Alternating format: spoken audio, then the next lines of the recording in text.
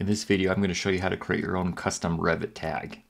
For this example, I'm going to use doors as an example, but this process can be repeated for any type of tag that you want to create, whether it be a door tag, window tag, wall tag, furniture.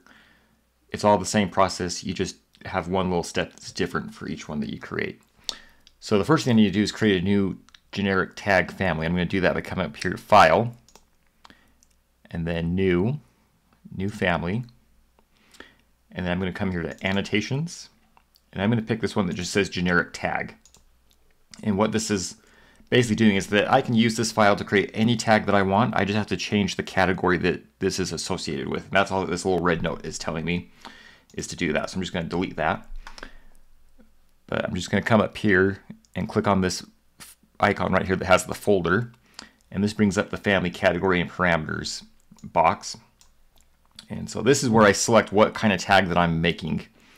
And so like I mentioned, I'm going to make a door tag. So I'm just going to scroll till I find doors. But if you were making any other different type of tag, you would just pick the one that's associated with, whether it be a window, a wall, furniture. You just pick the category that you want this custom tag to be linked to. So I'm just going to hit door and hit OK. And so now I have this blank family. And so the first thing that I'm going to do is create a label. So we don't want to do text because text doesn't change. What I want to do is I want to create a label so that way when I make a parameter in my Revit project, it's going to pull that based off of what that one actually is. And so there are two types of parameters. We have a type mark, which is really helpful for when things have the same mark, such as walls and windows. If I have a wall type 1, I'm going to have multiple instances of that wall, but I just want to tag them all as wall type 1. Doors are a little bit different though, because I have a door to every room and every door is going to have a different number. And so in this case, I want to do just a mark. And so I'm going to pull that in, and then I'm going to create a sample value. And normally my doors are going to be 3 digits to match the room number. So I'm just going to type 100 here to be my sample value. And so I just want to get this as close to the center as I can. And then if I want to customize this in any way, I can just click here and edit my text like I normally would. So I'm okay with Arial and I'm okay with 330 seconds. But if I ever wanted to change those, then I could change that to be the text and the size that I want it to be. But I'm just going to leave it as that for now. And then these blue dots kind of create the parameter width. So I just want to kind of pull that close to those 3 digits as I can. And then from this point, all I have to do is create some lines to kind of make the shape of my tag. So I'm just going to draw just a basic rectangle here. And then just use my dimensions to kind of get this size the way that I want them to be. So I'm just going to change this to 1/4 inch.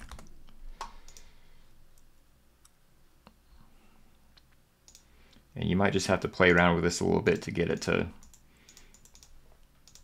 the size that you want it to be.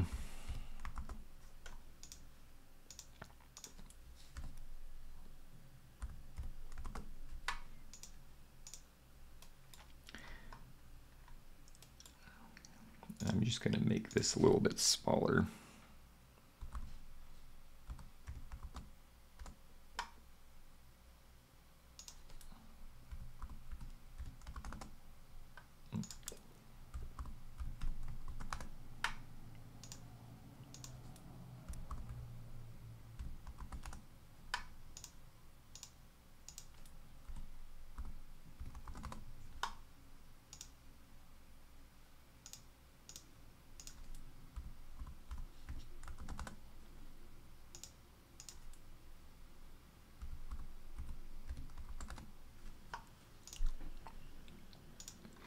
And then now I'm just going to play with my text just to make it look a little more centered.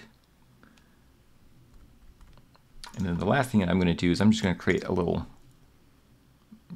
filled region right here.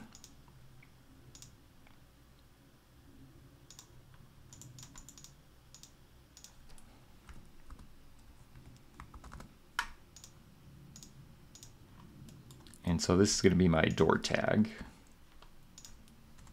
And so I'm just going to go File, Save As, and save this in a spot that I save all of my files to use in the future. So I'm just going to call this door tag.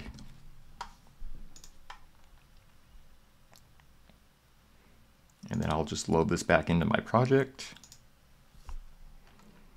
And then I'll come up here and use my tag tool. I'm not going to do leader. And I'm going to rotate it to be vertical. And then that way I can come in here and change the value. And that's how you create your own custom tag.